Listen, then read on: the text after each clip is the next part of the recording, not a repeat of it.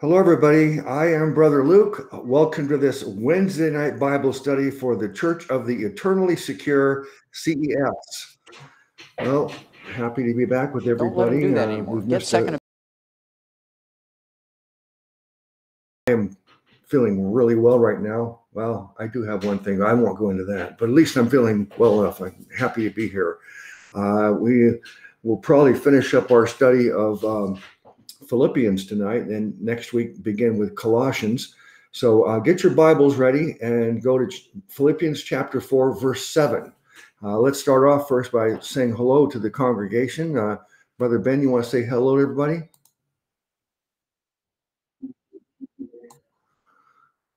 Okay. Yeah, I do too. I was just going to say, are you speaking from a canyon? Yeah, why is that? But okay, Renee, while you're chatting there, why don't you say hello to everybody? Hey there, beloved saints. Good to be with you. Glad to hear that Brother Luke is feeling better. Oh, he's so grumpy when he's sick. I'm just so glad he's not grumpy. We're happy to have you back, Brother Luke, and happy to see you, Ben. I'm looking forward to the study tonight, and I'm interested in hearing everybody's positions on this, because every time we get together, I see something I've never seen before. So I'm excited about that. And chat, we're interested in your ideas on the scriptures tonight too.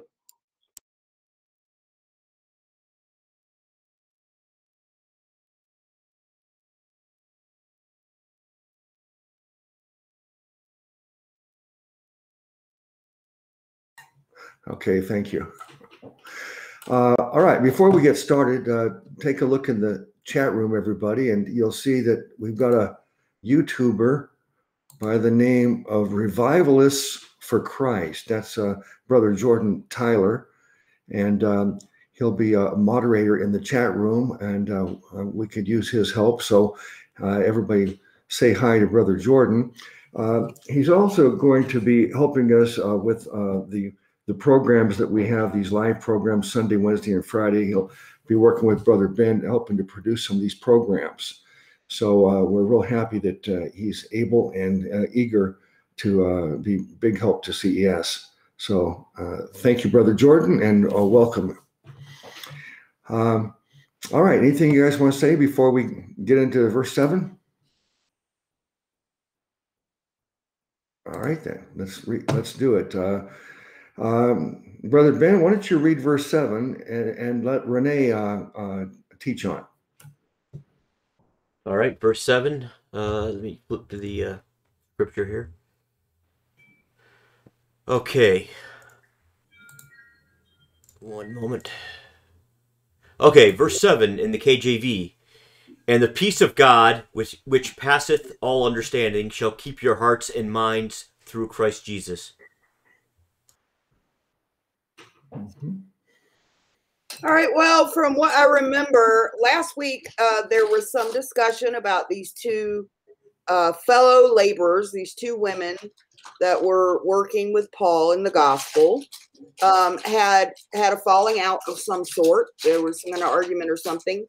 And he says he asked the church as a whole, and some people specifically, to help them come to like mind and everything come together, and says, rejoice in the Lord always. And again, I say rejoice. Let your moderation be known to all men. The Lord is at hand. Be careful for nothing, but in everything by prayer and supplication with thanksgiving, let your requests be made known to God. Now, this is when it says, and the peace of God, which passes all understanding, shall keep your hearts and minds through Christ Jesus. So we often hear this, the peace that passeth all understanding.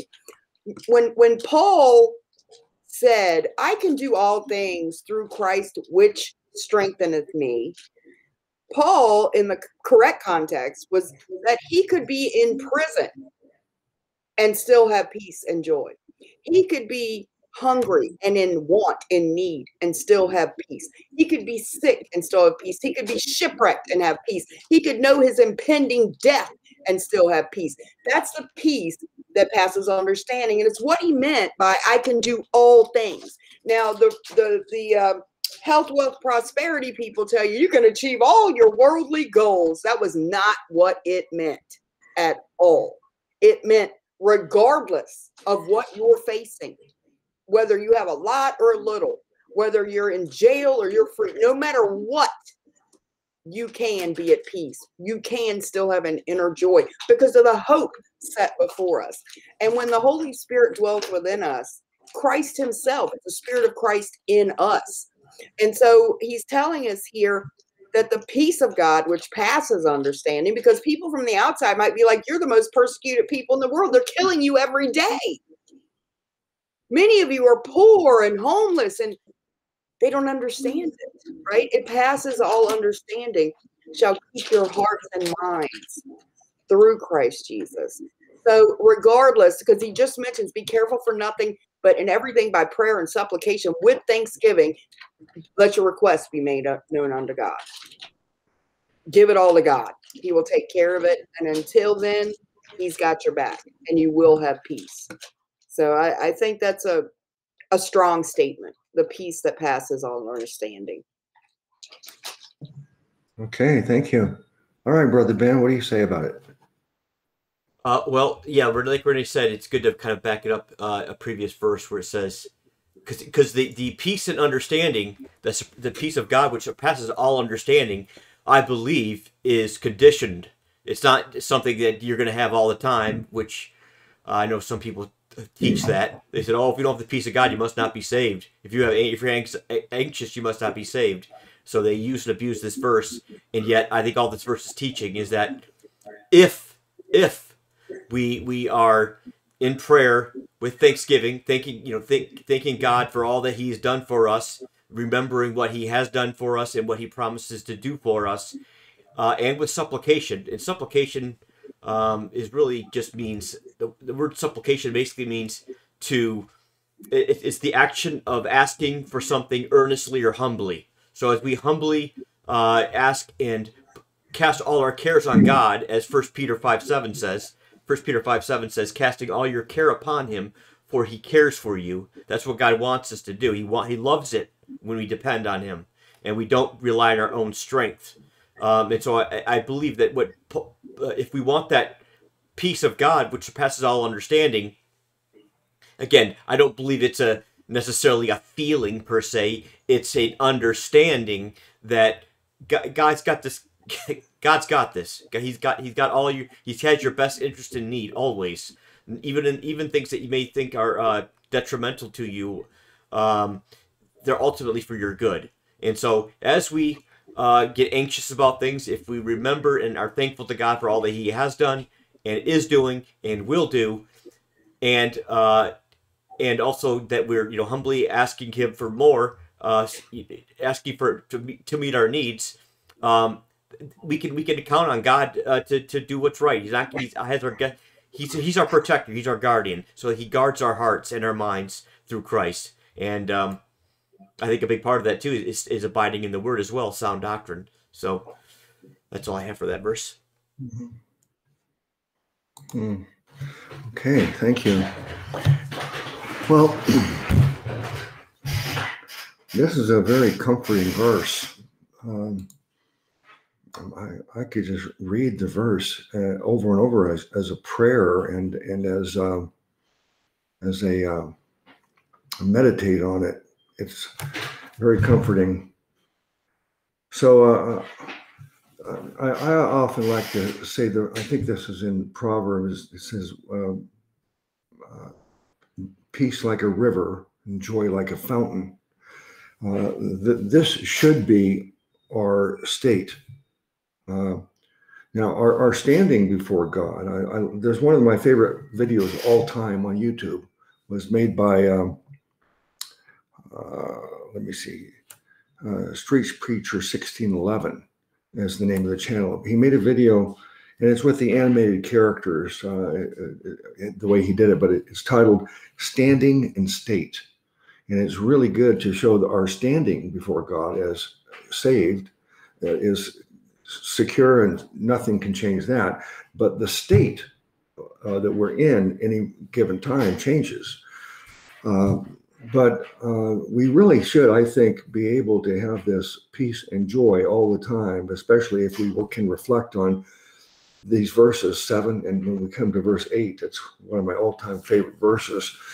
I'm going to read verse 7 in the Amplified and see how they express it. It says, "And the peace of God, that peace which reassures the heart, that peace which transcends all understanding, that peace which stands guard over your hearts and your minds in Christ Jesus is yours." That's very, very reassuring. So I would say that, make a note of this verse and save it and have it handy to go to. It can probably rescue you and give you the perspective that you really need. I mean, after all, we are already in Christ Jesus. We're already seated in heavenly places, and our promise of eternal life, the new heaven and the new earth, paradise. I mean, you talk about joy and peace. It's even beyond that. I like to say it's ecstasy.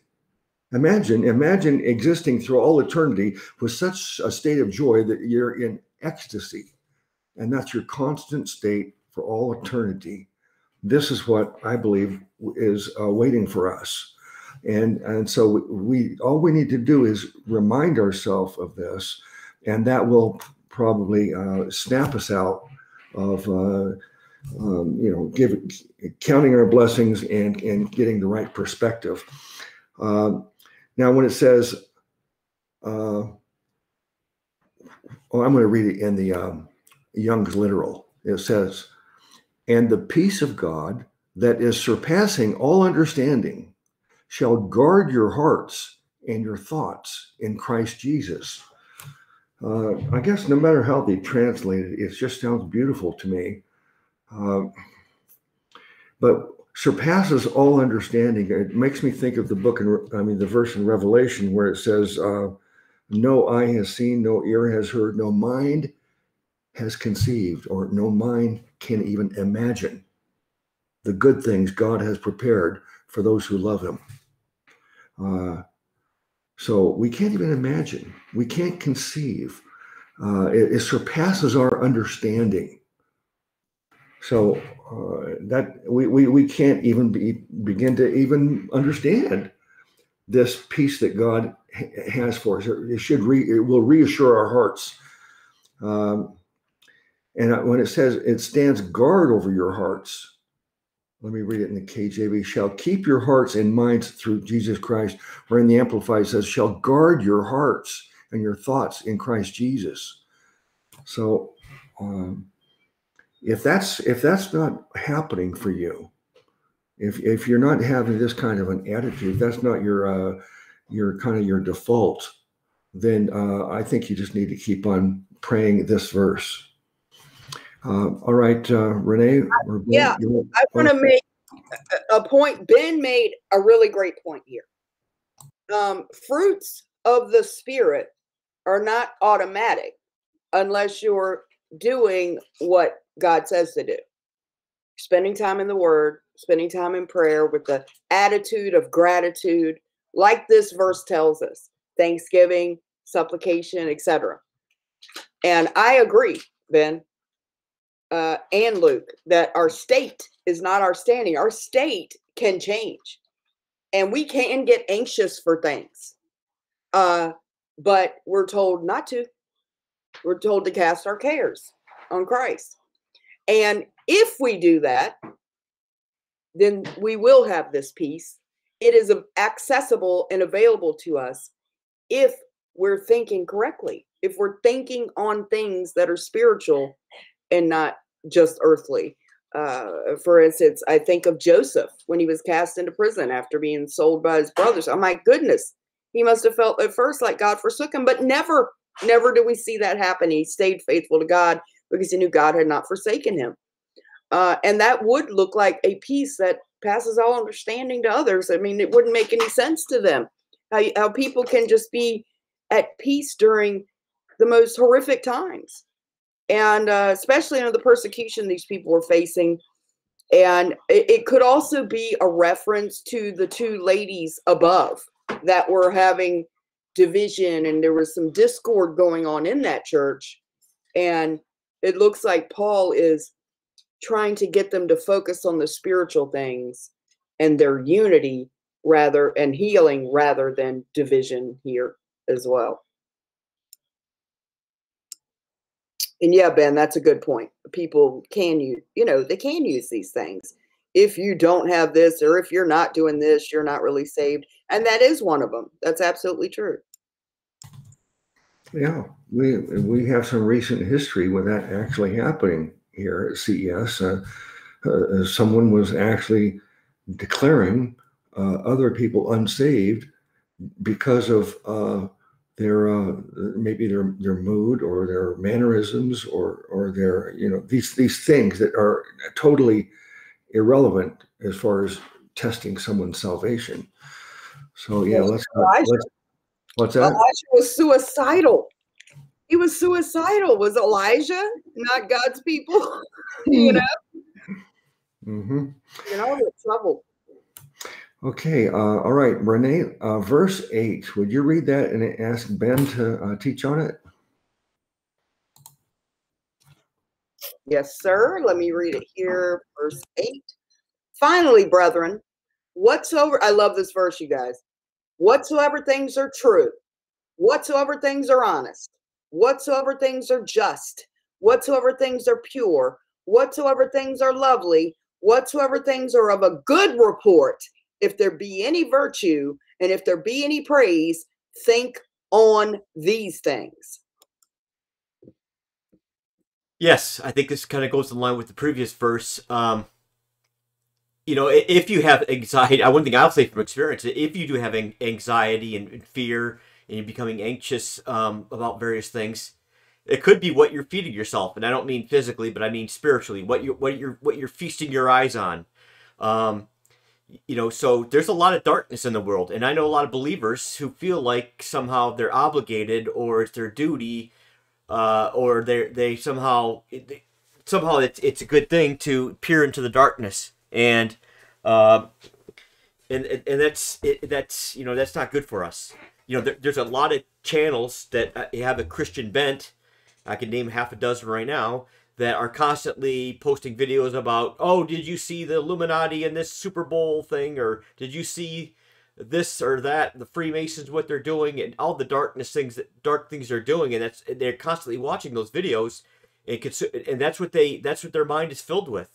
They may again, I'm not saying they accept those things, they reject it, but it's causing anxiety, and that darkness you can internalize it, and I'm speaking from experience. I'm preaching to myself here as well, and I don't think that's at all what Scripture commends us to do. We know there's evil out there, and so we're supposed to fix our eyes on the good things and set our mind on the good things, and that's exactly what Paul has done here. He has all these verses or all these different things of what things that are just, that those are righteous things.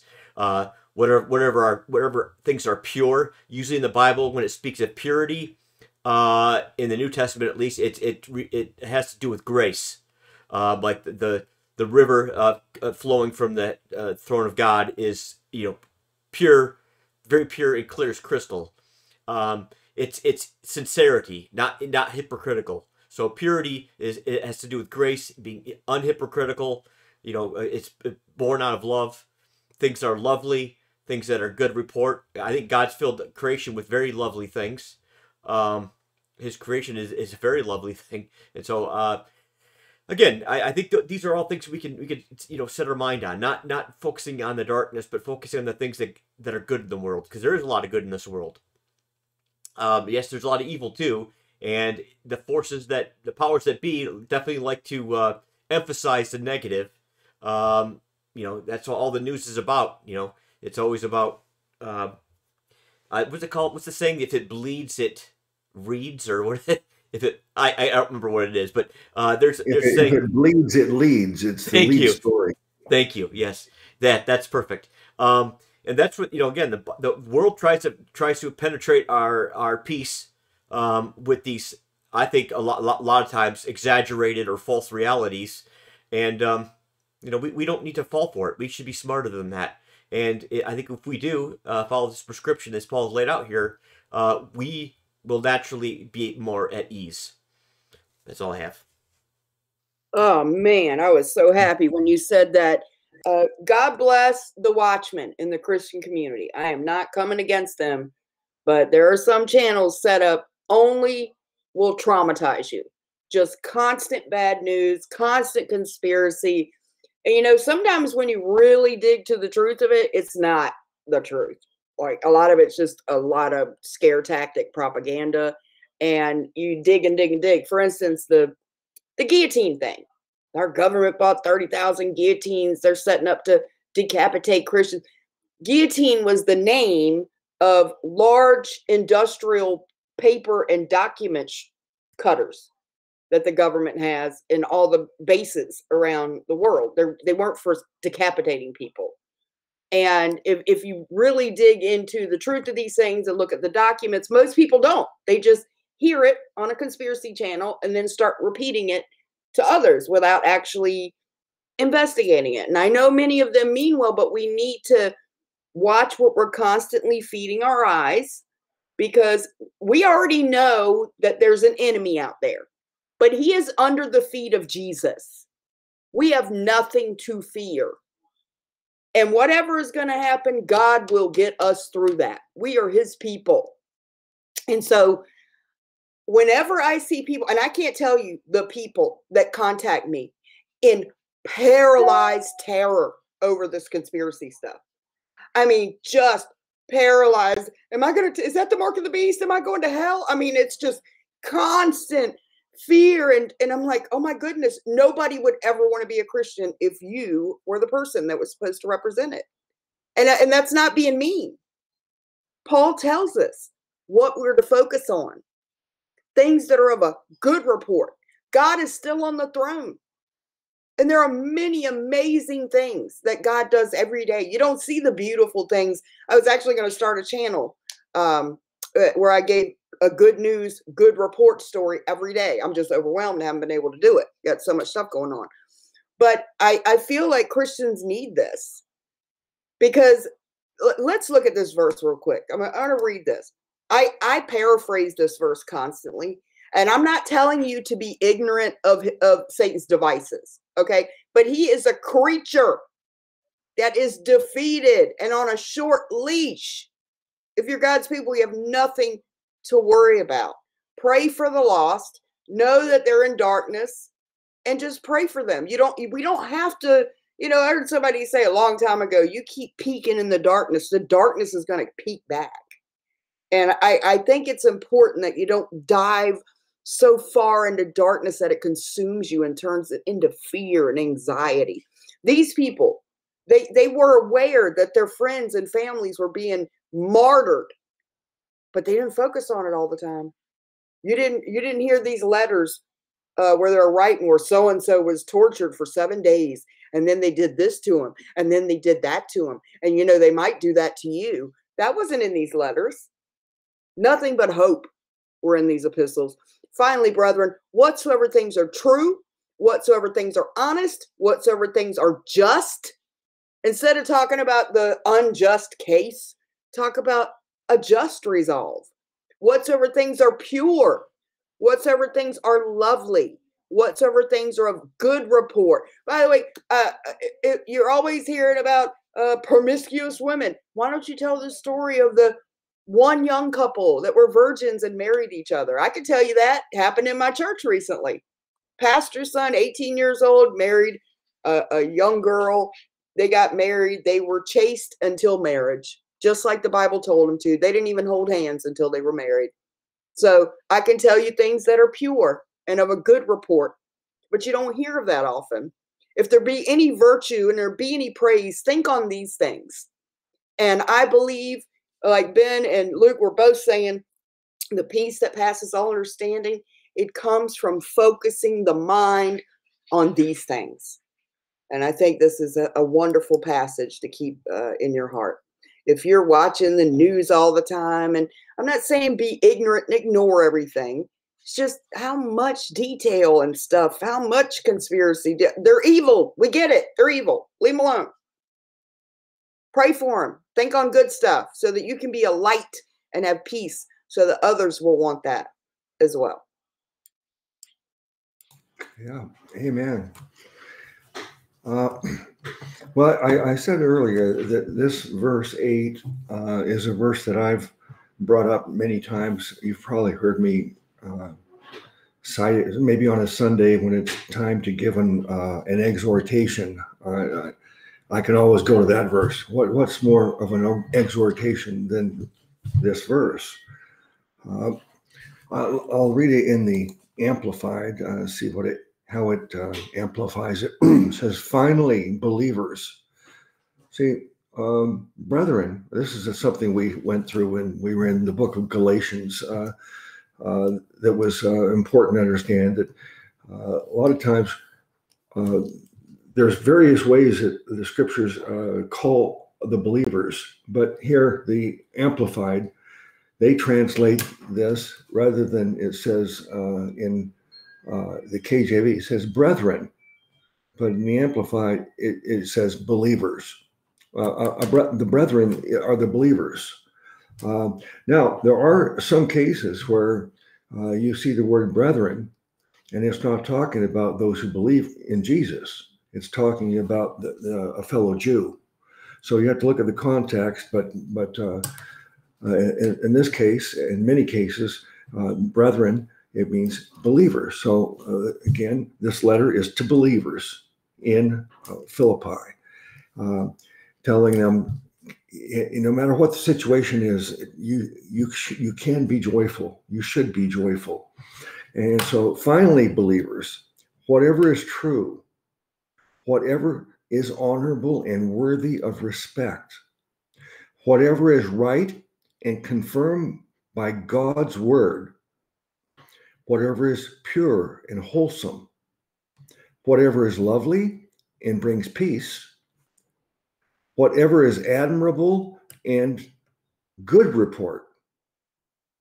If there is any excellence, if there is anything worthy of praise, think continually on these things. Center your mind on them and implant them in your heart. I think they did a few of the things that they amplified or expounded on the KJV was very, very good. The KJV language is more poetic, and that's one of the things I love about the KJV. I've heard people say that the KJV version is written in perfect iambic pentameter. That's hard for me to really believe that the whole Bible in the KJV is written in iambic pentameter. That's a form of poetry where a certain number of like beats, it's a rhythm. And I don't really believe that's correct, but I've heard it said often by people. But I think there are a lot of cases where the KJV language is just poetic and more beautiful, the way it's expressed. So however you read it, though, this verse here is one of my favorites. So maybe, Jordan, maybe this will be the verse, but no, I've got another verse in mind because I'm going to go on Jordan's program pretty soon. He has live programs, and he always asks his guests, what's your favorite Bible verse? So I've got one ready for him, but I'm tempted to use this, but I've got another one in mind.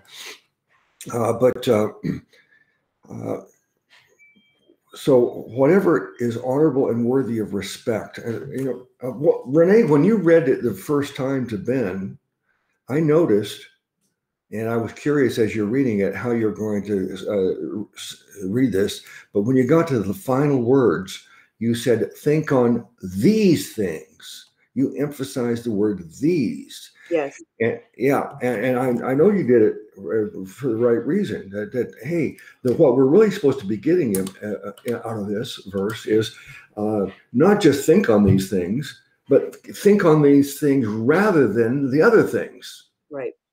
And so It was not an insult, by the way. Some people are concerned I'm saying they're not a good Christian, or I'm not at all. It's just an exhortation for all of us. If we want to have our joy and our peace, this should be what we focus on more. That's all. Not an insult to anybody. Yeah. Yeah. So think on these things rather than the things that we normally think about. It is natural, especially we got the flesh. And Paul says, I want to do the right thing, but I do the wrong thing. And don't want to do the wrong thing, and yet I do it. And that portion of scriptures is very important, because most people consider Paul not only an apostle, but one of the greatest apostles, one of the greatest Christians, a true example for all of us. And he said earlier, I think it was in this very book here, we just covered it recently, that he said that he is an example to follow. How is it phrased again? Do you remember? Follow me.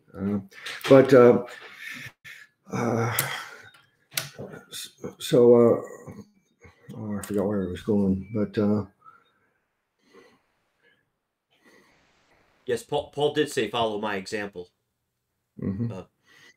It's phrased better than that, but I forgot how to explain craze. But Paul is an example for us to follow, but he's not only an example in that he's saying, look, you should be positive, you should have joy, regardless if you're shipwrecked, snake bitten, beaten, stoned, left for dead. No matter what, you should be joyful. You can be joyful. So he set a lot of examples for us, but he also set the example of saying, look, even he, such a great Christian, he struggled and he couldn't always do the right thing because the flesh is there. So as long as the flesh is there, our default is not verse 8.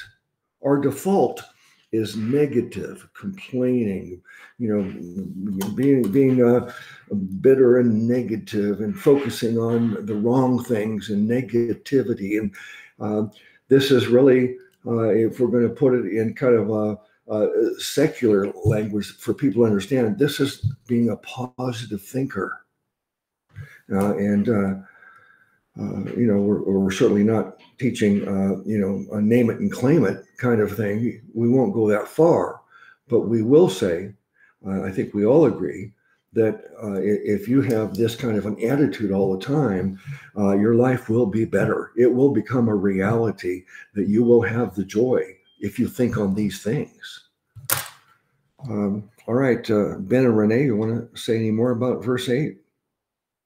Well, with regard to what you just said about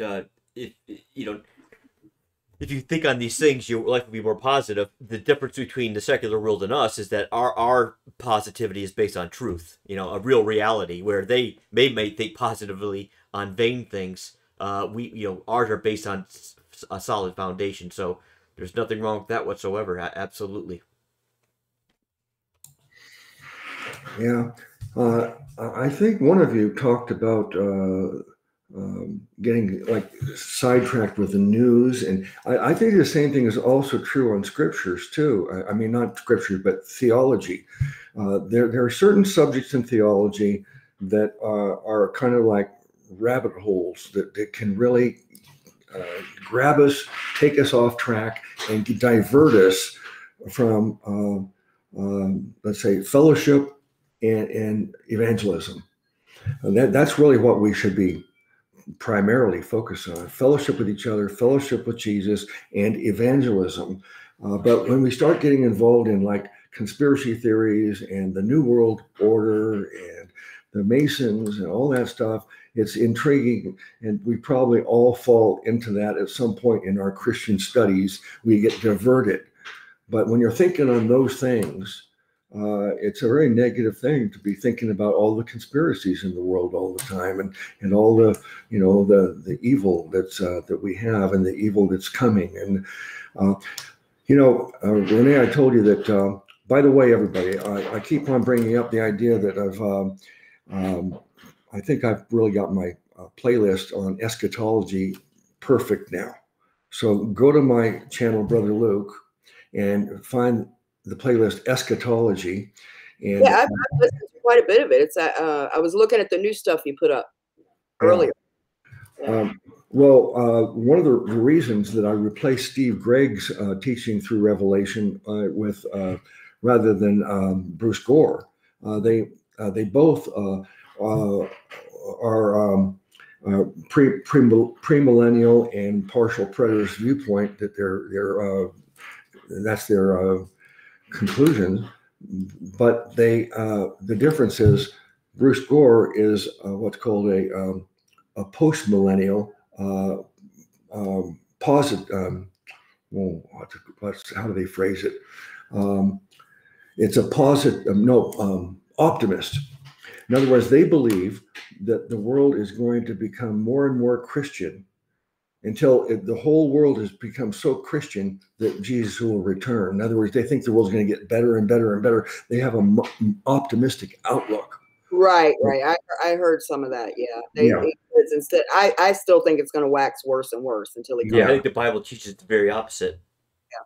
Yeah, well, it's not like they don't have good arguments for their position. They can use Scripture to support it, but I'm not on that side. I believe the world's getting worse, and it's going to get worse until it finally is so bad that the Lord returns then. So some people are optimists, some people are pessimists about how history is going to play out before the Lord returns, but those of us who have the negative outlook, we have to be careful, even though we know that it's a lot of, there's just sin and so much evil in the world. It disgusts me, and I believe it's going to get worse and worse.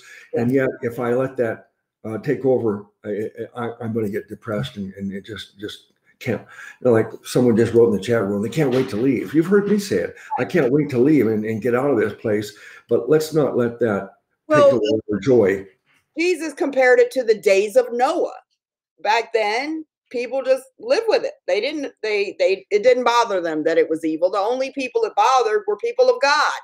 Everybody else thought it was some free-for-all utopia without God. So the whole world thinks it's going to be great. It's going to get better and better.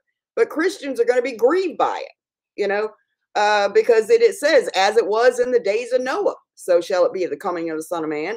And we know that there was no such time since Noah before it was that bad.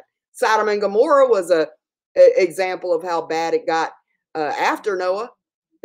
God destroyed that city. So I think, it's going to be like the days of Noah, but it's not going to bother anybody but us.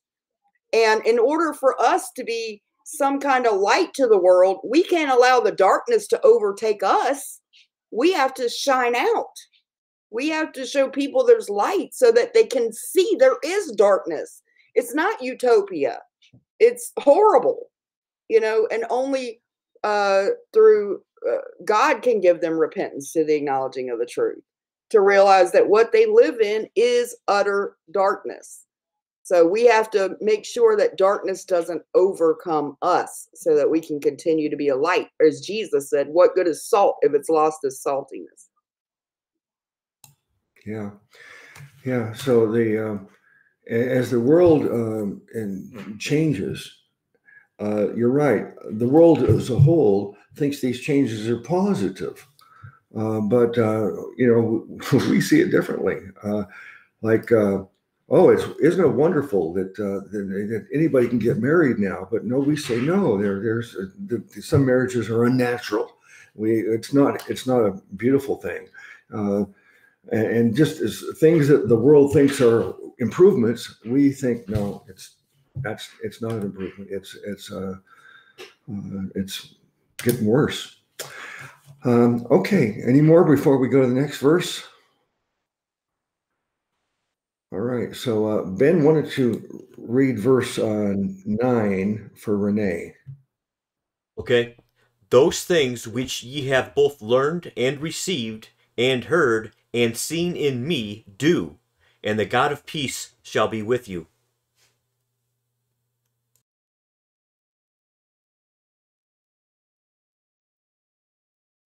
All right, sorry, I couldn't get to my little thingy there. So he's continuing on his thought. I'm trying to find the right screen, you guys. Hold on. Okay. So he's continuing on the thought, those things which you have both learned and received and heard and seen in me, do, and the God of peace shall be with you. So he's continuing his thoughts earlier. He mentions in the earlier chapter, be followers of me. And he tells them to have the mindset he has. You know, that he's going after the prize of the high calling of God and to walk in the power of his resurrection now in his life. And although he's not perfect yet in this flesh, he hasn't attained the resurrection, obviously he's still alive, that he's going to strive. And so when he says, this is what you need to think of, these are the things you focus on, and this is the way you walk, right? So he says, the things which you both learned and received and heard and seen in me, do. So he's referring to all the instruction as well as keeping him and other mature believers in their sight, because they're followers of Jesus. And so they have a actual concrete person that they can follow that's following Christ in the footsteps of Jesus. Okay. All right. Thank you. Ben? Yes. So sound doctrine is important. That's orthodoxy, and sound behavior or conduct is also very important. That's orthopraxy, putting it into practice. What the doctrine, and so that reminds me of James 1:22 that says, "Be not hearers of the word only, but doers. Otherwise, you deceive yourself." And it's for our own good. Again, I remember you guys had an interesting discussion. I think it was last week or the week before that about talking about the people who were whose God was their belly, and you're kind of debating back and forth whether or not that was a believer or not.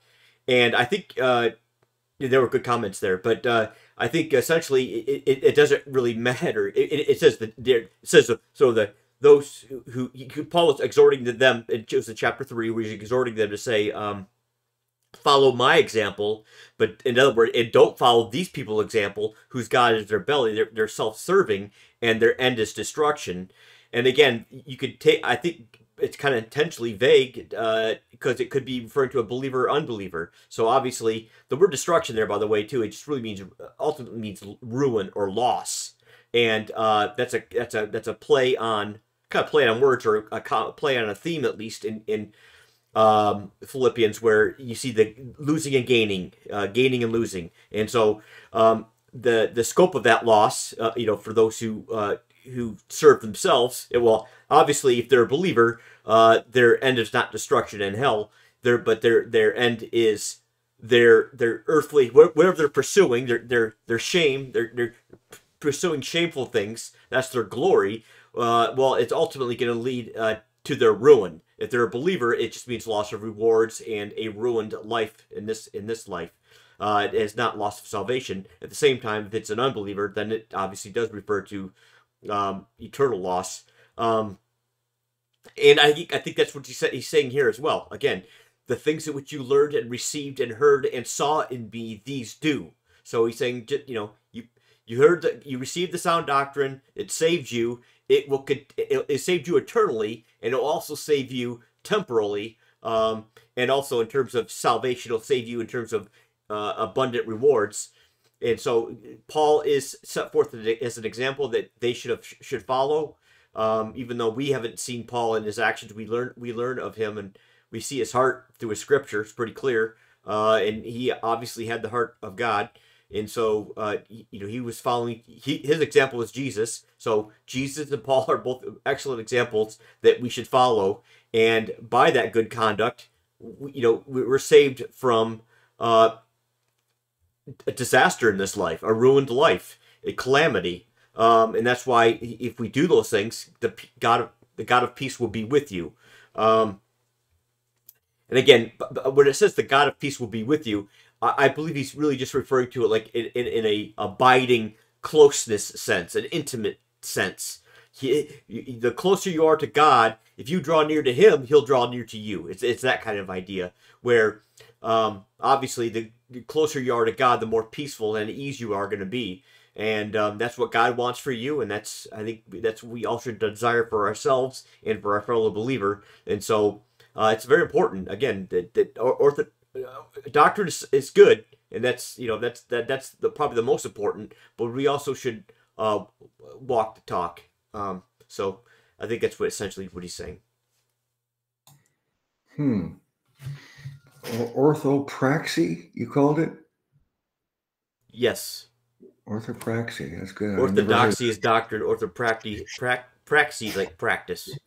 Okay, so orthodoxy means the doctrine that is normal in the church, that is the standard, and then so practice, the way you practice or live, that's what's normal or expected in the church.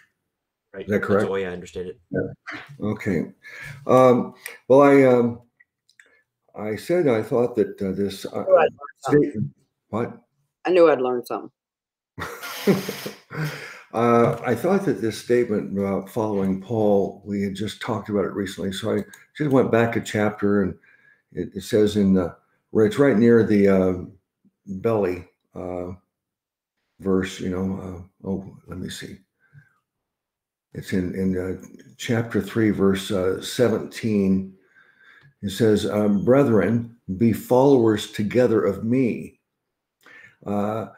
I think there's another place earlier where he says, "Be followers of me as I am follower of Christ." But that's the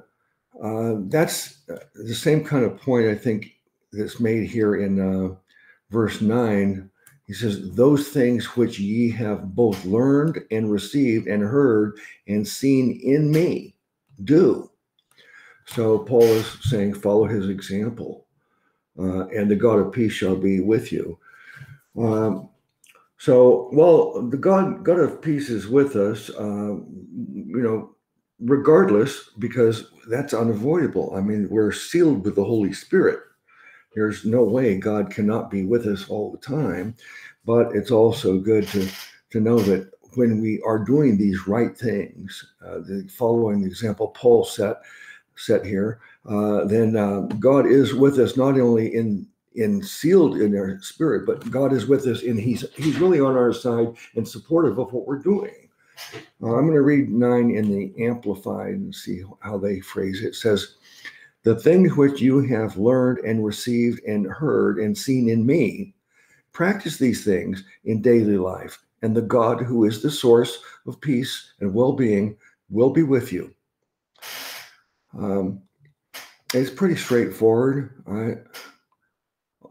I haven't seen any real footnotes. Oh, in verse 8, there's a footnote here. It says the language employs terms from Roman Stoic thought. Paul was very learned. Probably there. I don't know of any apostle, particularly of the original, the 12 apostles. Now, maybe Apollos, or maybe let me see. Which of the apostles that the Bible refers to other people as apostles rather than just the 12, but Paul was more learned. The others were fishermen. They probably had an average education, but they weren't scholars. But Paul was really a scholar, so he could relate to the scholars in Athens and the philosophers, and he could quote the philosophers. He studied all that. Here let me see, how does it say it? What made me say that? Verse 9.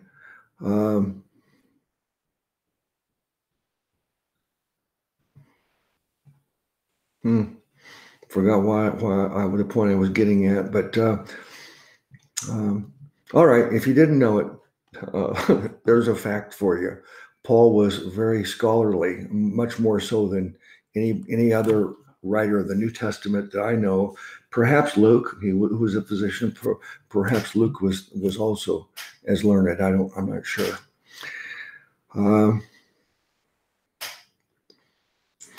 Okay, that's verse 9. Okay, I think Renee, it's your turn to read to Ben, isn't it?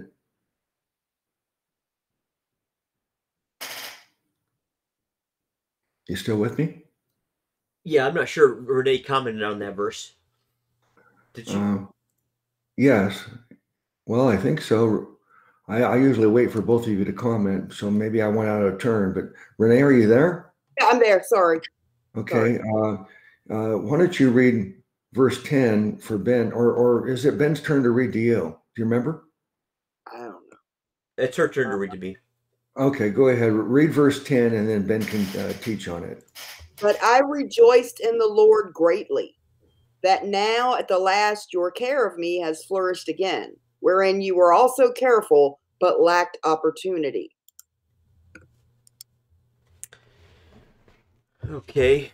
I had something to say. I'm trying to remember what it was now about this verse. Your care for me has flourished again, though you surely did care, but you lacked opportunity. It sounds like it may be related to that financial gift again, where perhaps they were able to financially support him once again. Like for example, they gave him a gift, and somehow they became poor or something from that gift, or couldn't contribute much more. But now they have something again to offer to him. But it says that they lacked opportunity. That to me that speaks of something financial. Because spiritual, I think they can always pray for him and support him that way. But I'm wondering if this is not related to the financial gift that he said previously that only this church supported him. That they again were flourished in the sense that they were flushed with funds again that they could provide to him in the furtherance of the gospel. But I'm sure this verse will become more clear as we read on. But I'm not going to say much more until I get more clarity. So that's all I have for that one. Okay, Renee, verse 10. Yeah, I remember they weren't able, they couldn't. Well, didn't they send what was his name? Eusebius, Ben? Eusebius, right? To send. I think so, yes. Yeah, they send some financial gift to him. They wanted to support him in the past or something, and there was a problem getting it to him. I believe. Okay, remember? yeah. That's why I said that I rejoice in the Lord greatly that now at the last your care of me has flourished again, wherein you were also careful but lacked opportunity. So they were unable to get the gift to him before. And he's saying he realizes it wasn't because they didn't care, or it's just that they couldn't get the gift to him. So he's just acknowledging that. And I believe that this is actual financial help that he's referring to.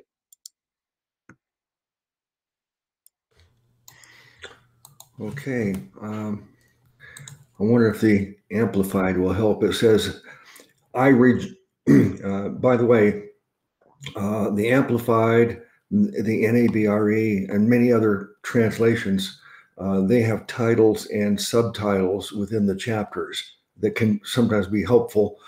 The title for this chapter in the Amplified is Think of Excellence. And the subtitle says, we're verse 10, it says God's provisions. So it says, I rejoiced greatly in the Lord that now at last you have renewed your concern for me. Indeed, you were concerned about me before, but you had no opportunity to show it. So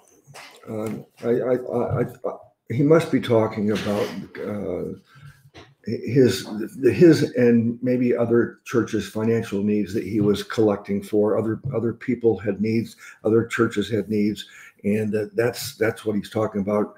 Them donating, Paul raising money for others, and for his own needs. That seems to be what is the subject here. But apparently, they were not able, but you had no opportunity to show it, it says. And in the KJV, it says, but ye lacked opportunity. So maybe they were in a position where they couldn't help. Not that they didn't want to. I mean, have you ever been in that position? I mean, you know someone needs help, but maybe you need help too, or maybe you're just barely getting by, and there's no way to help. That's worse. It's so much better if you're in a position to help and you don't have to have that conflict going on. Let's see if there's a footnote on it. It says, there's a footnote on this is verse 10 to 20. So verses 10 to 20, this footnote applies to that whole portion of scripture. It says, Paul, more directly than anywhere else in the letter, here thanks the Philippians for their gift of money sent through Epaphroditus.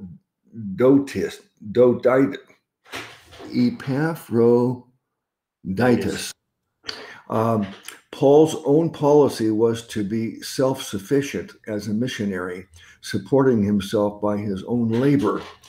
In spite of this reliance on self and God to provide, Paul accepted gifts from the Philippians not only once, but more than once. When he was in Thessalonica, as he does now, in prison. While commercial terms appear in the passage like an account of giving and receiving, and received full payment, Paul is most concerned about the spiritual growth of the Philippians. He emphasizes that God will care for their needs through Christ. So that's verses 10 through 20, kind of their footnotes as an overview of the next 10 verses. So does that change your thought on it at all? No, I think as I suspected, the following verses do suggest that it's very financial, or it's very financial oriented, because he talks about the next verses about regardless of his circumstances, whether he lives in material prosperity or not, it's God who gives him the strength to do so, to prosper in either in times of material or prosperity, or when he's like poor or living humbly. God strengthens him. Yeah, we probably should have read 10 and 11 together. So Ben, why don't you read 11 and let Renee comment on it? I think they're connected though. Okay, verse 11 says, "Not that I speak in respect of want, for I have learned in whatsoever state I am, therewith to be content." Yeah, the reason he's mentioning the financial giving of them is not to remind them of his need for it, but to remind them of the blessing of being a giver.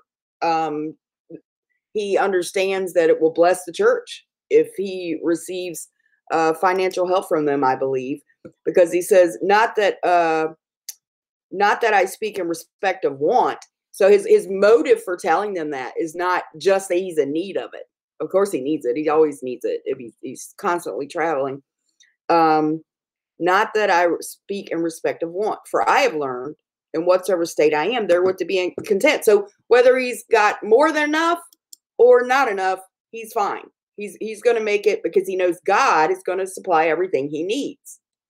So the reason he's actually bringing it is to remind them of the blessing that they will receive and that they do receive by being a giver.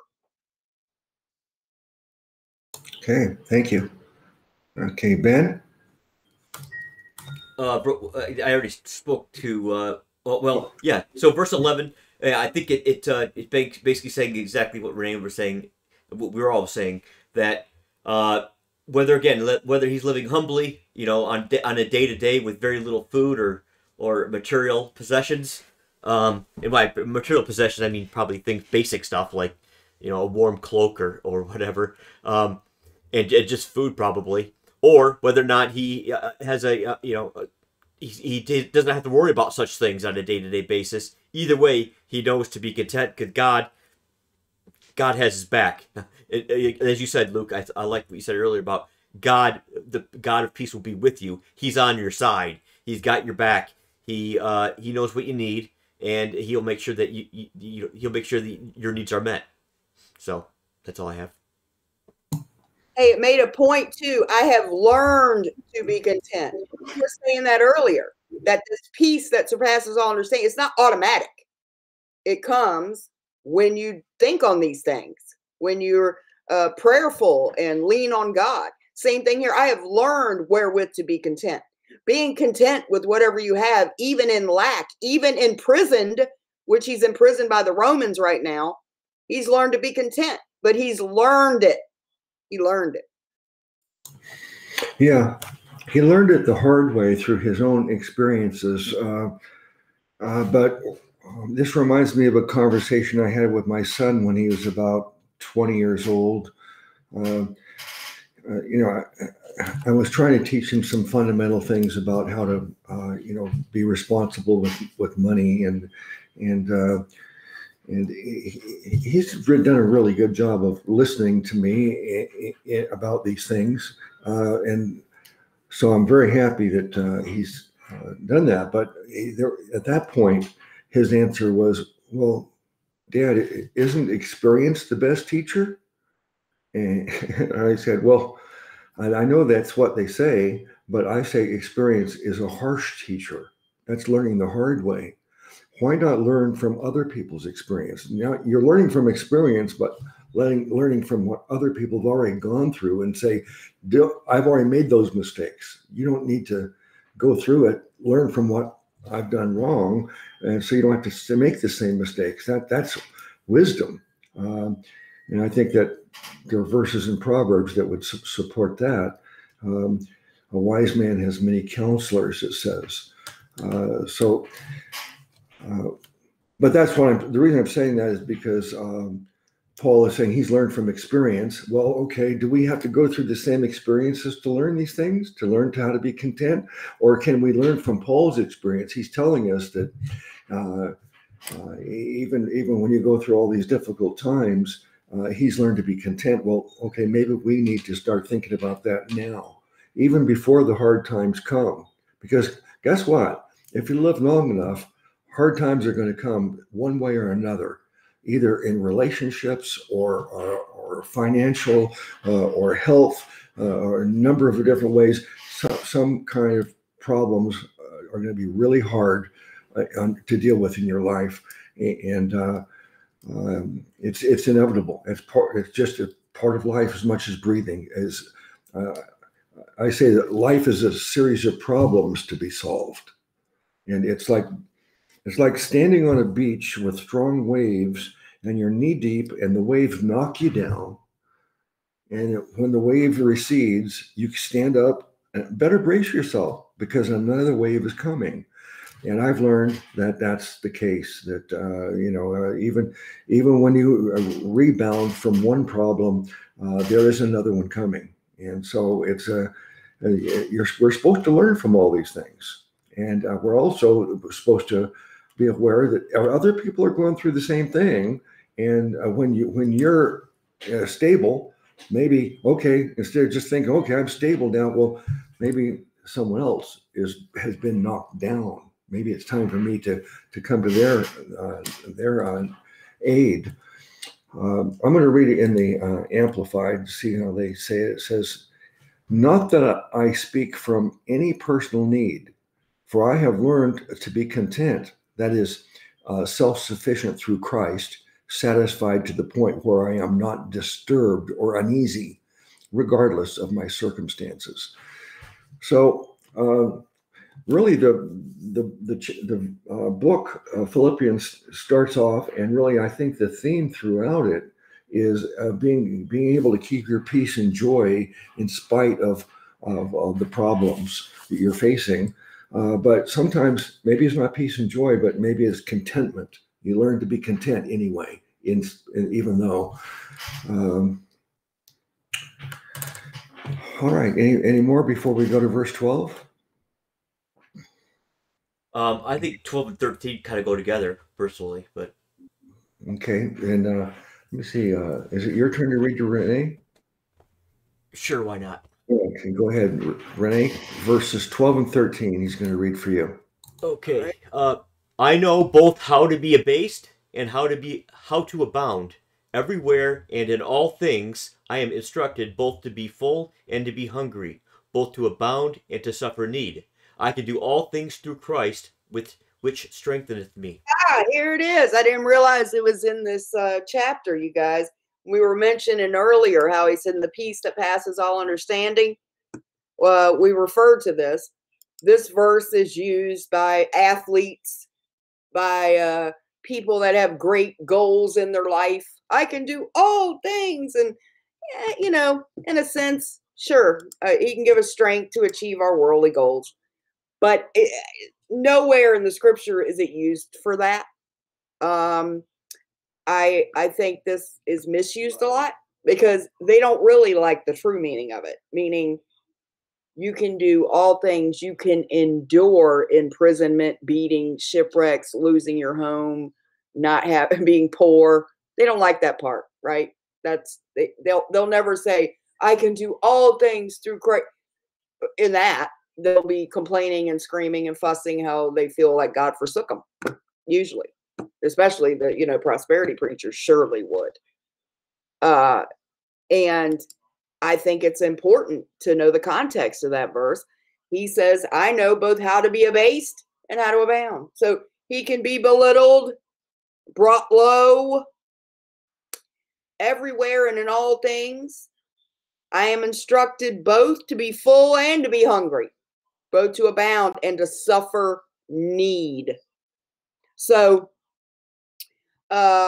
everywhere and in all things, I am instructed both to be full and hungry, abound, and to suffer need. I can do all things through Christ, which strengtheneth me. So, I think it's important here that even in Christ, as a matter of fact, if you're in Christ, those that live godly in Christ will suffer persecution, and you can endure that. And sometimes it costs us financially. It can cost jobs. It can cost division in a family. Jesus himself said he didn't come to bring peace, but a sword. And your position in Christ divides. And I think it's important to know that just because you're brought low or you're suffering need or you don't have all the worldly things you want or desire doesn't mean that God isn't blessing you, because there's a common teaching, and it was common with the Jews too, that if you were rich, it meant God's blessing was on you. You must be a righteous man. That's why the story of Lazarus and the rich man was so shocking to the Jews. A man that wealthy going to hell? I mean, if who could be saved then if rich people can't enter into the kingdom of heaven easily? Remember, he said it's easier for a camel to go through the eye of the needle. There are rich men. Really? Like they believed that story, that people that were rich must have God's blessing on them. If they were Jews, that is. If they were religious Jews, they must be, because they're good people of God. And so this is still taught today, that if you, God wants you rich. If you want to be blessed, give to a rich ministry, because God's blessing is on it. And it's crazy to me. I often wonder, do you guys read the scriptures? And I think it's important to know that, Christians that really speak up about their faith, live for the Lord, stand their ground for what is true and right, they will suffer some sort of persecution. It doesn't say you might, it says you will. That's important to remember. Mm-hmm. Okay, all right, Brother Ben. Yeah, I agree, Renee, 100%. The all things are basically referring to his circumstances, whether their circumstances are in prison, and in need of food and basic material things, or he has abundance in material. His material needs are fully met. His circumstances were essentially irrelevant. What was relevant was his relationship to Christ and his knowing that God was with him in his ministry of the gospel. So the all things again, like Renee said, it's not like, oh well, God's gonna help me get this career or whatever. It's possible if it's for your good and or for His glory, but ultimately that's not what it means. It's referring to, like Renee said, through the good and the bad, he can do all things. God strengthens him. And again, I think it's mostly in relationship to the fellowship of the gospel or the ministration of the gospel, which he was. He was sent to the Gentiles. So I agree. This verse is often abused and misused, and I think the context makes it very clear. It's all about, like you said in verse 11, that whatever state I'm in, to be content. He wasn't. He wasn't. Like you said, Renee, he wasn't considering himself forsaken by God if he was in need of material things, and nor was he boastful if he was supported by fellow believers financially through material wealth. And material wealth was just, again, a means to an end, which is getting the gospel out. Yeah, I hadn't thought about that before, but I know that there are a lot of times in athletics, people will quote that verse. I remember two people in the UFC I've watched. They've had that tattooed on them, or they'll be interviewed and they'll say that, and I'm always happy to hear them quote scripture and identify with Christ. But really, as I'm looking at the verse now, listening, it's I don't think it's really to make us achieve. It's there to help us to endure things, not to achieve things. Let me read it in the Amplified and see how it's stated here. Did we read 12 and 13 together? Yes. Yeah. Okay. So I know how to get along and live humbly in difficult times. And I also know how to enjoy abundance and live in prosperity. In any and every circumstance, I have learned the secret of facing life, whether well-fed or going hungry, whether having an abundance or being in need. I can do all things which He has called me to do through Him.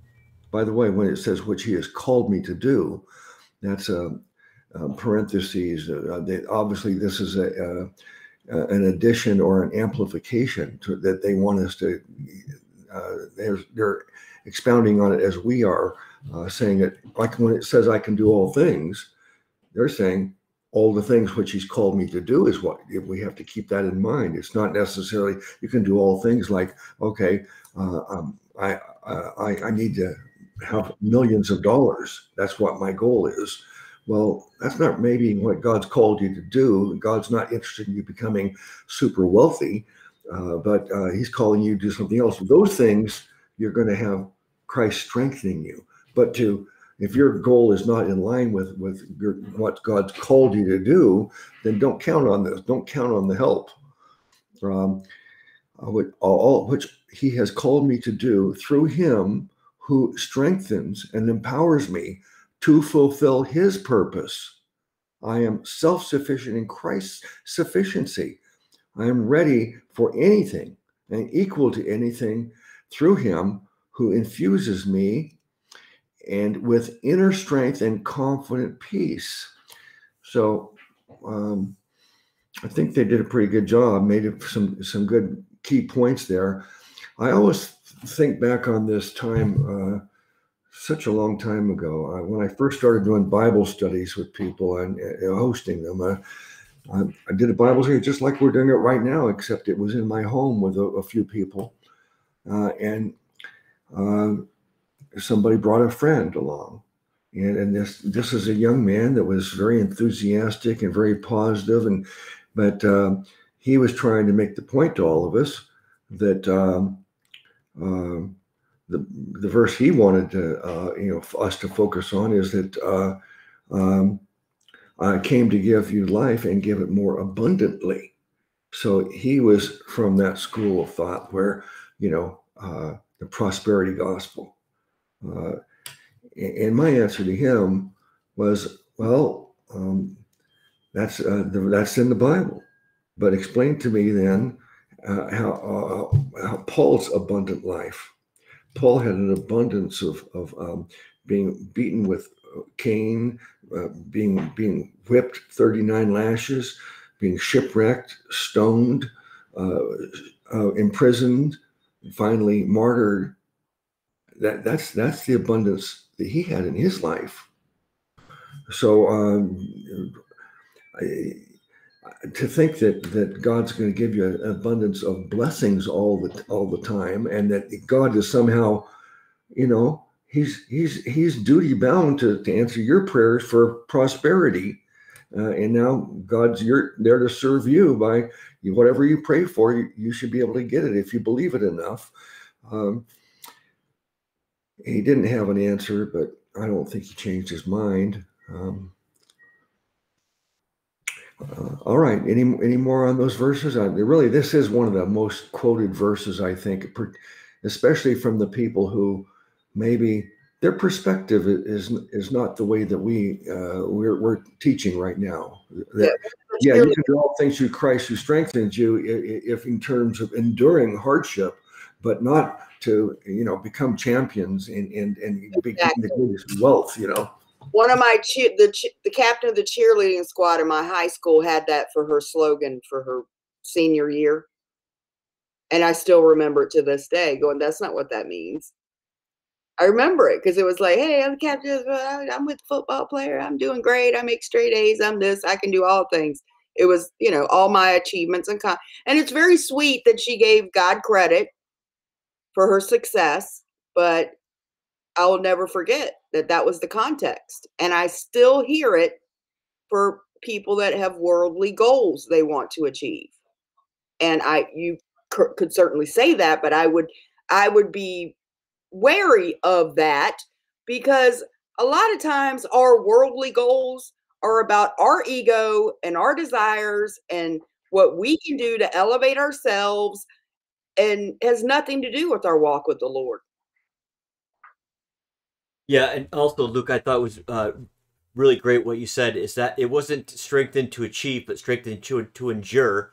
But I'd even actually thought about it a little bit more, and I would even take it a little bit further than that, and also too, like you said about calling. It's strengthening to fulfill the calling, and I think that ties us back to verse 14 in the previous chapter, where he says, "I press toward the goal for the prize of the upward call of God in Jesus Christ."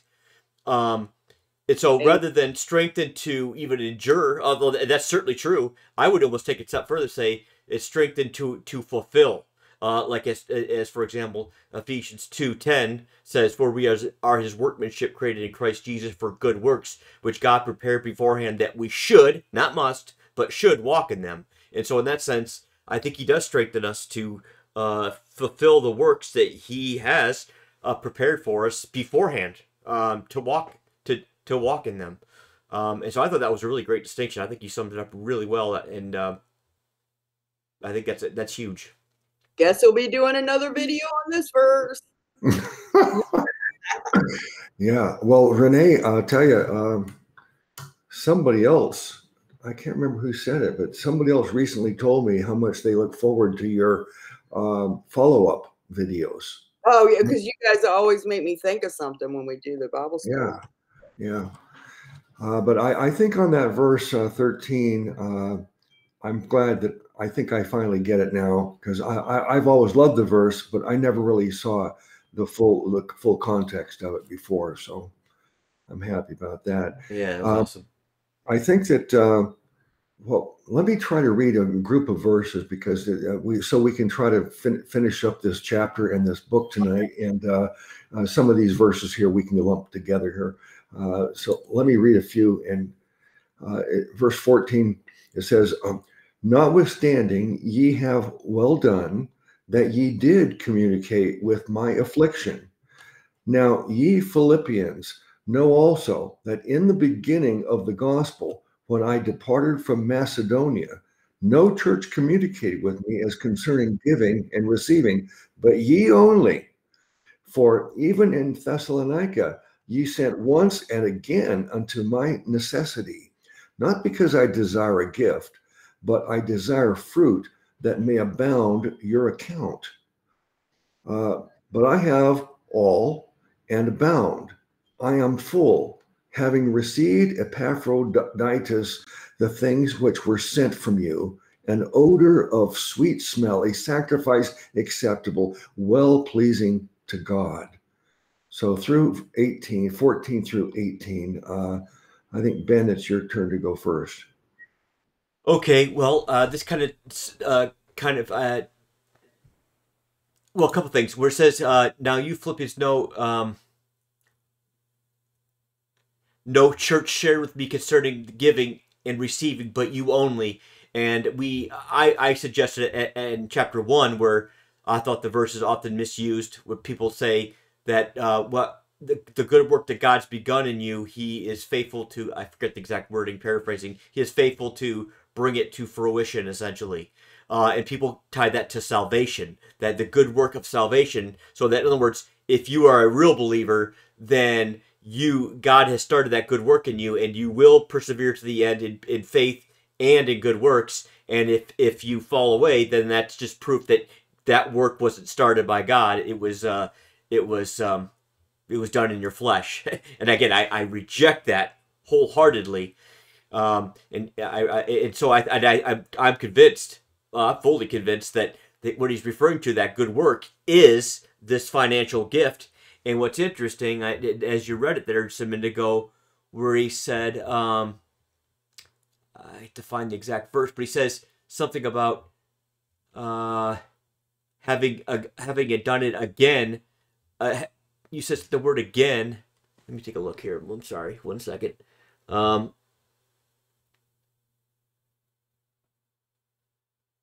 Okay. Well, anyways, you said the word again, and I think it was about them giving the gift again. I don't think that was 17 or 18. Once and again.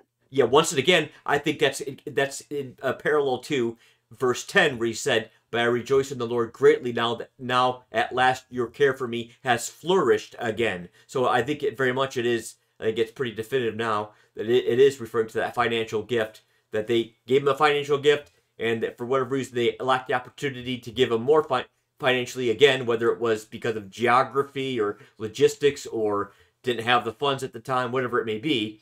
They were able to fulfill it again. And I'm, again, confident this is tying it back to the opening chapter where he talks about this is the good work. This financial fellowship, if you will, in the gospel is what he's referring to. This is the only church that supported him, and he was confident that this financial gift that they're supporting him, God was going to use it beyond just the scope of this church, and he was going to use it for the furtherance of the gospel to other churches and other believers. So it has nothing to do with personal salvation, but all having to do completely with the furtherance of the gospel. And I think that's exactly what these verses are referring to. Oh, with regards to the sweet smelling aroma, acceptable sacrifice pleasing to God.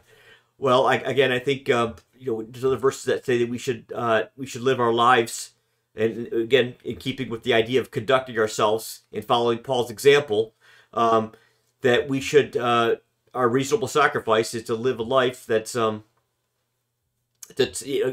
the one that denies our fleshly lusts and is seeking to serve God and fellow believers and the furtherance of the gospel, essentially. So that'd be my quick recap on those verses. Okay, Sister Renee, 14 through 18. Yep, and I would agree with that. This is the financial thing as far as what he's saying, like Hold on. Notwithstanding, you have well done that you did communicate with my affliction. And yeah, he starts, it is the financial gift. Tells them all the times that they'd helped or desired to help. But when it says,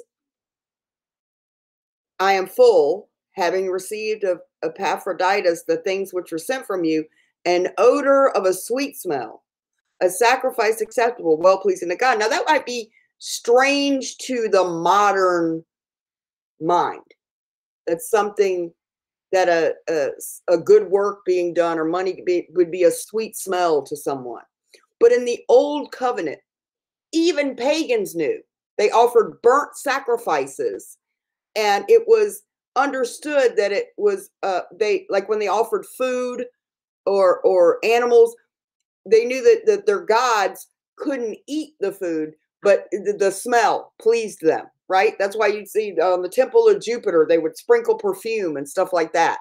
So it sounds weird to us, but if you, like, for instance, you can pick anywhere in the Old Testament, but in Genesis, when Noah gets off the ark, he says he builds an altar unto the Lord, took of every clean beast and of every fowl and offered burnt offerings on the altar. And then you hear this language. And the Lord smelled a sweet savor. And the Lord said in his heart, I will not again curse the ground anymore for man's sake. So you see in several places where a burnt sacrifice was a sweet smelling savor. And as Ben said, what is an acceptable sacrifice to the Lord now is presenting our bodies a living sacrifice.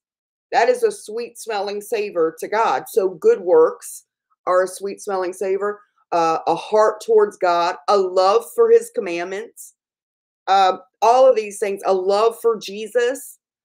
All of these things are a sacrifice to God that's considered a sweet smelling savor. And that all comes from the language of sacrifices done in the Old Covenant. So if that is unfamiliar language to you, you can research some of how these gifts were offered to God. There were wave offerings and sin offerings and all kinds of things. Free will gift offerings. And they certainly would have understood what that meant. Okay, thank you.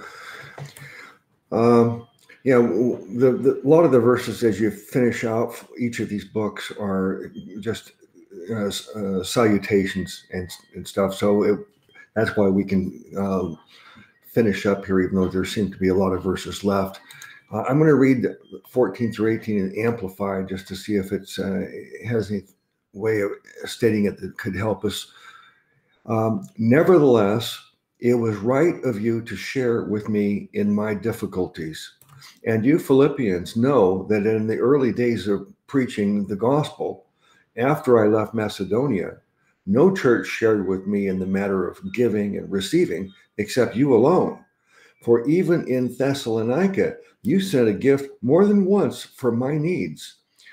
Not that I seek the gift itself, but I do seek the profit which increases to your heavenly account, the blessings which is accumulating for you. But I have received everything in full and more. I am amply supplied, having received from Epaphroditus the gifts you sent me. They are the fragrant aroma of an offering, an acceptable sacrifice which God welcomes and in which he delights. I think that they expressed it in a way that's easy for us to understand what was going on here, but I really thought that the way they expressed the says, but I do seek the profit which increases to your heavenly account, the blessing which is accumulating for you. So he is acknowledging and reminding them that, hey, you are building up treasures in heaven. And that, again, you may encounter some teachers here, as there are some real gospel teachers, but they just see that the reward system differently than we do. I think all of us here agree that there's nothing wrong with understanding and even being motivated by the fact that God promises rewards. Jesus said, don't build up treasures on earth, but build up treasures in heaven. And Paul talks about the Bema seat, where we're going to have gold, silver, precious gems, and precious gems, and 5 different crowns that we can actually earn. There is a merit system. We're not on the merit system for salvation. That's a free gift. But we are on a merit system for these treasures and rewards. And so Paul is reminding them that you're giving, you're going to be rewarded for it. There's going to be treasures in heaven for you. There's a footnote here for verse 15 and 18. It says 15 is the beginning of the gospel. It was at Philippi that Paul first preached Christ in Europe, going on from there to Thessalonica and Berea. And verse 18, the aroma and the sacrifice, that's an Old Testament cultic language applied to the Philippians gift. Yeah, I don't know why it says cultic language. Well, it's Old Testament language, but why would they say it's cultic language? I don't get that. All right. Any more on that before we continue on? Okay, let's look at 19. Let me read 19 and 20. But my God shall supply all your need according to his riches in glory by Christ Jesus. Now unto God and our Father be glory forever and ever. Amen. Whose turn is to go first? I think it's mine. Is it mine? Go ahead. Yeah, go ahead, Renee. We didn't know. Yeah, I hear this one twisted by prosperity preachers too. But my God shall supply all your need according to his riches in glory by Christ Jesus. I believe, yes, he's referring to financial here. And also all the spiritual things they will need, like the things he brought up, patience, peace, all of these things. And it sounds like the riches there is actually not financial riches to them, but riches for them to give outward.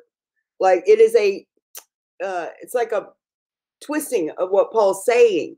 In the worldview, you'd be wealthy by receiving, right? But in God's kingdom, you're wealthy by giving. And so I think when he says, but my God shall supply all your need according to his riches in glory by Christ Jesus, I believe that also refers to their ability to continue to give. Not that, because he said, not that I desire a gift, but I desire fruit that may abound to your account. So I believe that this is a spiritual blessing as well as financial, because I don't think it's ever just one thing.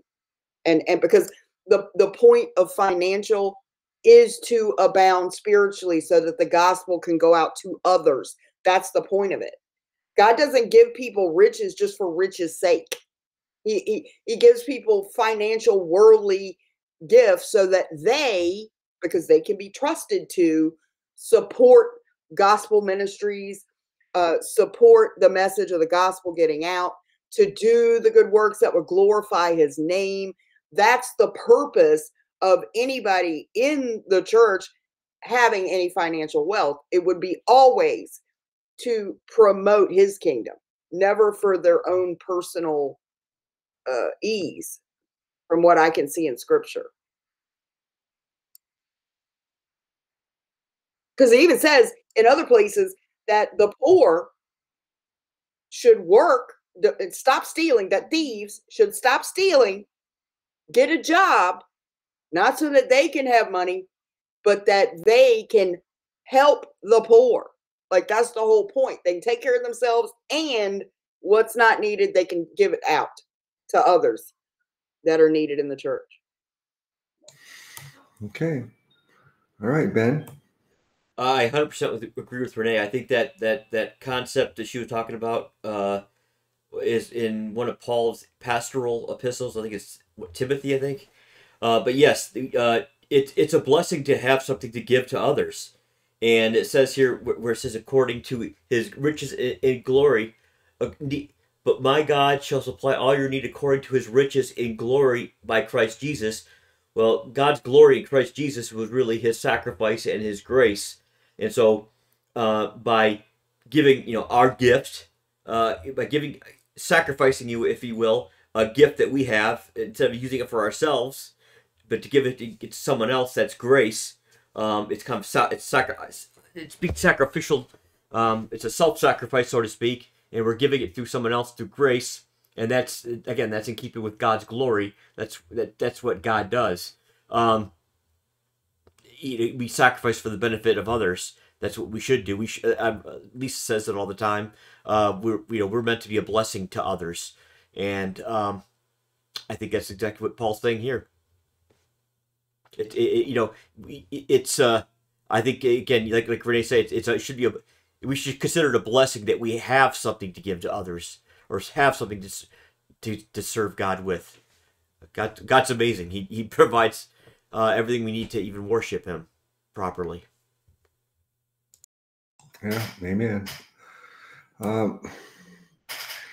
Well, the idea of giving and helping others, I think we should all remember that we can not only give help financially, but sometimes the help they really need is not even financial. It's some other kind of help. We have a lot of people that are contributing to the C.E.S. and not financially, but in other ways, so that this church programs can happen, and that's another way of giving of your time, giving of your talents. Let me read those verses in the Amplified 19:20. And my God will liberally supply, fill until full your every need according to his riches in glory in Christ Jesus. To our God and Father be the glory forever and ever. Amen. I don't really want to have anything to add from what you both said. So let me read those last three verses together here, which is just closing remarks. Get your thoughts on that, and at the same time, give us your kind of summary on the book, since we're finishing up the entire book of Philippians. So 21 through 23 is, salute every saint in Christ Jesus. The brethren which are with me greet you.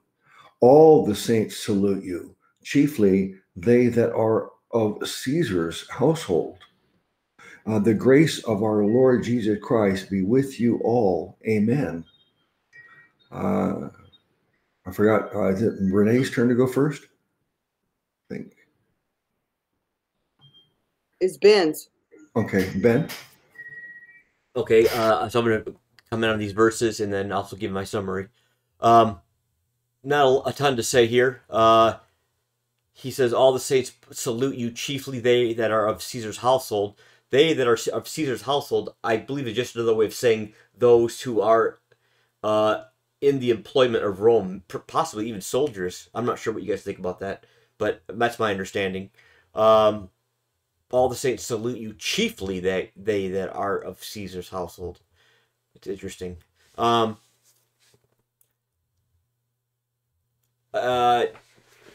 It's a common closing out the letter. The grace of our Lord Jesus Christ be with you all. Amen. This just pretty typical of Paul's closing sentiments. So not a ton to comment there. So Philippians, I thought this was an interesting. I think we did a good job of untangling some verses that are often tangled. I think we came to some good, sound conclusions. And I've never spent a ton of time reading Philippians studying Philippians. This is the first real study I've ever done of it. And so I learned a lot. It was not, it was mostly, again, some themes that I thought I saw were about gaining and losing. Again, gaining and losing, and that, in God's economy, losing material things, or earthly things, even the law is referred to as weak and beggarly things by Paul in Galatians, for example. So earthly things or worldly things or material things, losing those for the gain of spiritual things, that's God's economy. Whereas the world will tell you just the opposite. They'll tell you, forsake the spiritual things those are things that you can't be sure of. That's what are just fables and stories. That's never really going to happen. Christ would have come by now. Don't you know the Bible's not true? And again, God's economy is just the opposite. We are not supposed to love anything in this world, but really be focused on the eternal. And I saw that theme played out over and over again.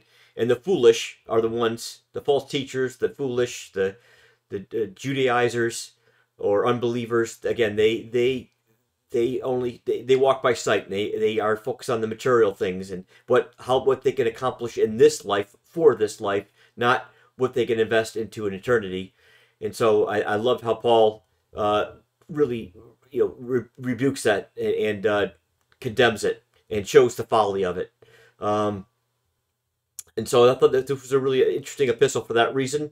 And I'm sure it'll pay dividends in the future for interpreting other passages as well in the future. We're on Colossians next, which is also very interesting. I love that. There's a lot of great verses in that epistle, but also one that I have not really studied end to end carefully. So I'm looking forward to that as well.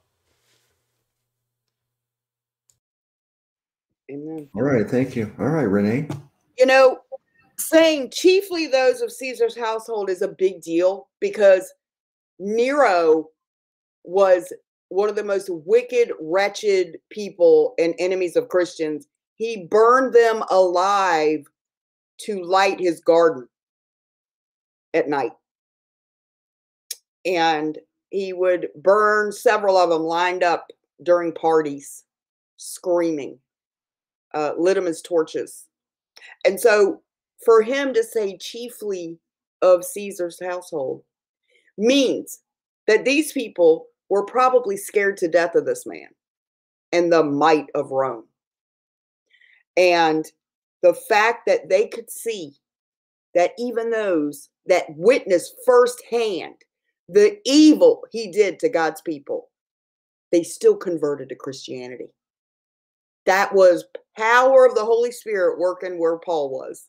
He's in captivity.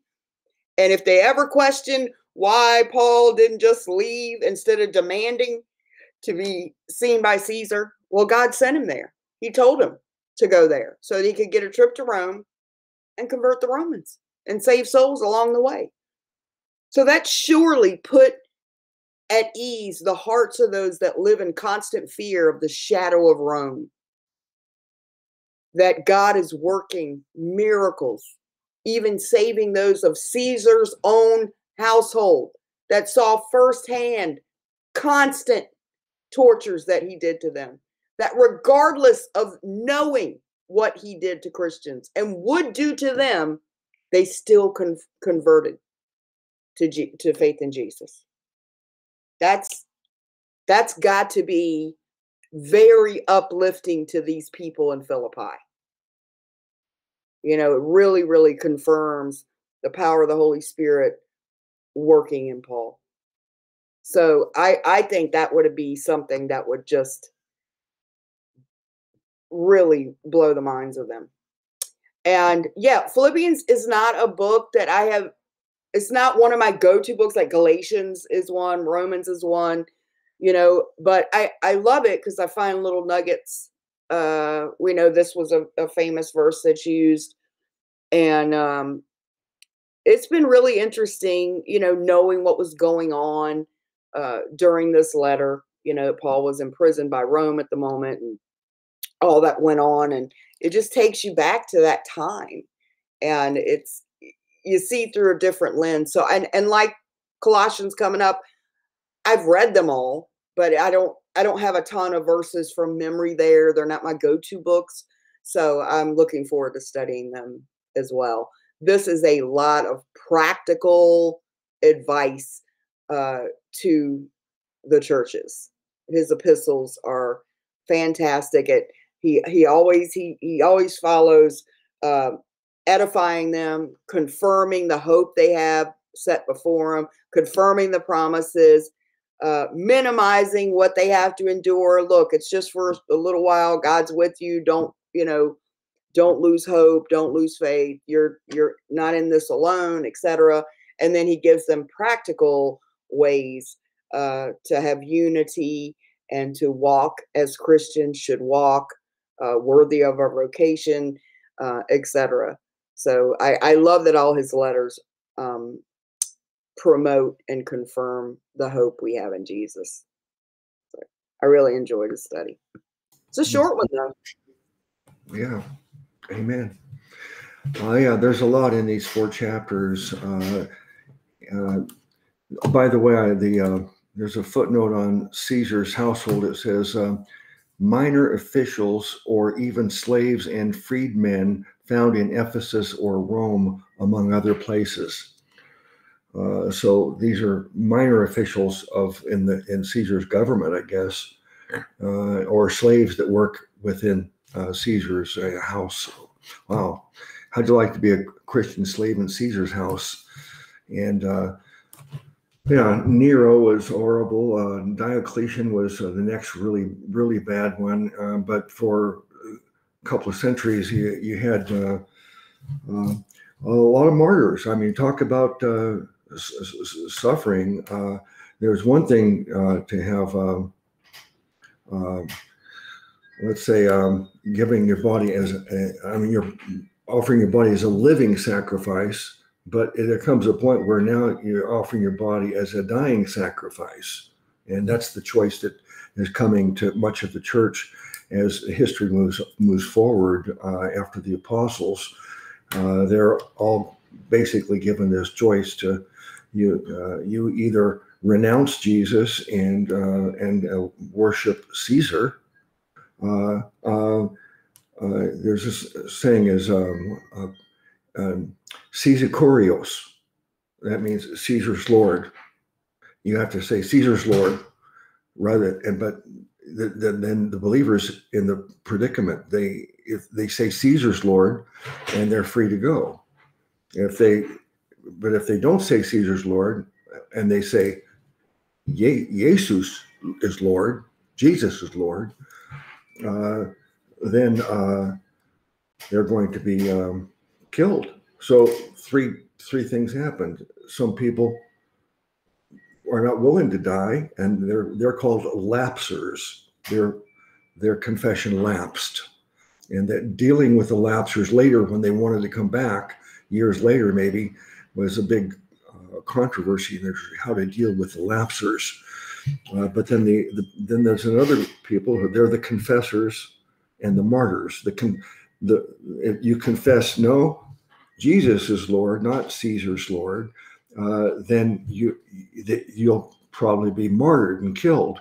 But some of the confessors were not martyrs, and so they were just called confessors. They were willing to confess Jesus and willing to die, but somehow they were spared, or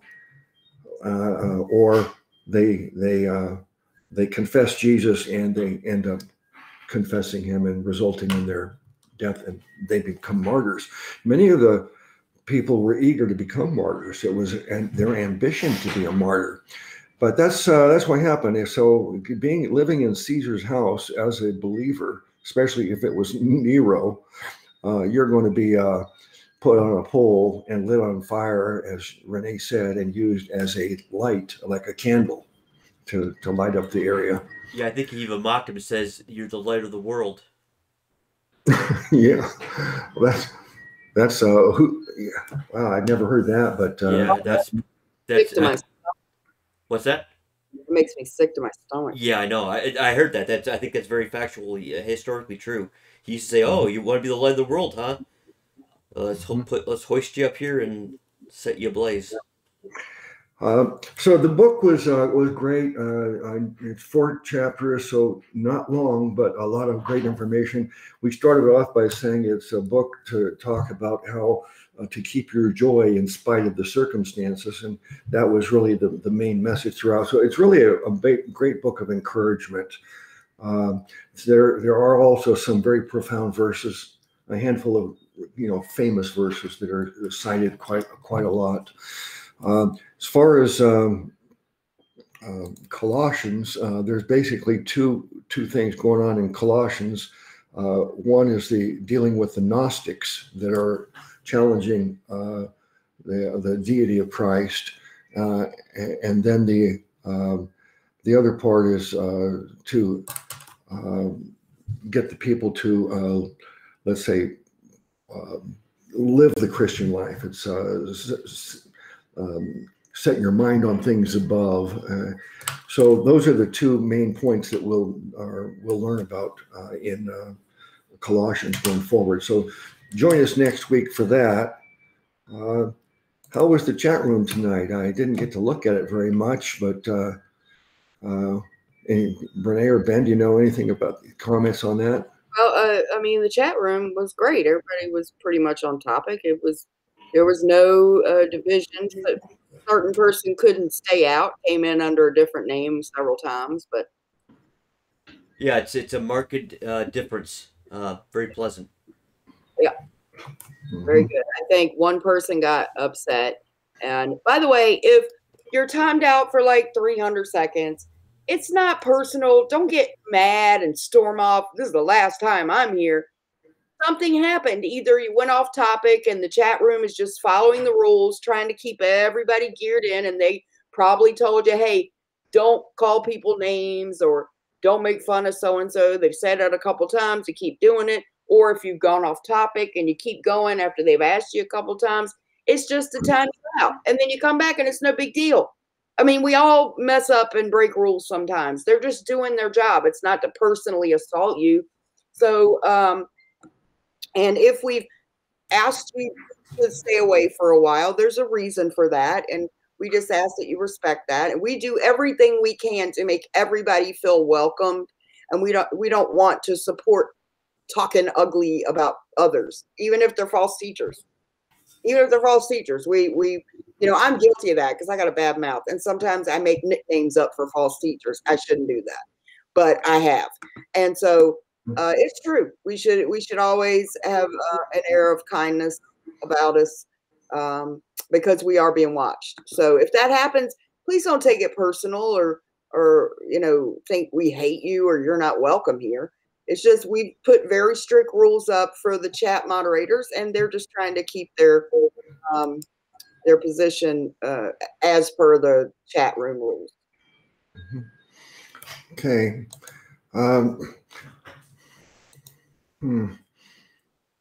Well, let me see. This is Wednesday, so Renee, you still have something planned, but not this Thursday. When's your next Thursday throwdown? Tomorrow. Oh, it is tomorrow. Yeah. Tomorrow we have the author Gary Wayne coming back to talk about secret societies, Illuminati, the divine right of kings that goes all the way back to Genesis 6 conspiracy. So he's going to be talking specifically about secret societies and elite bloodlines and their plans. That's what we're doing. Great. I know 9 o'clock tomorrow on my channel, Renee Rowland channel, 9 p.m. Eastern Standard Time. Yeah, it's been a while since you had a Thursday throwdown, so I know everybody's real eager for that to happen again. So I'll look forward to that. And then Friday night, join us again here on the C.E.S. channel, 9:30 p.m. Eastern Time for fun fellowship Friday night. And we will be having Brother Jordan on the panel. So it'll be his first time participating on the panel. So, and I think he will use his camera. Very few people use their cameras on the panel. You're probably getting tired of seeing my face. We always love to see Renee's face, but I think that Jordan uses a camera, so you'll get to see and hear Jordan Friday night. All right. Thank you, everybody, for participating, and look forward to being with you all next time. Bless you all in the name of our great Savior, God, Jesus.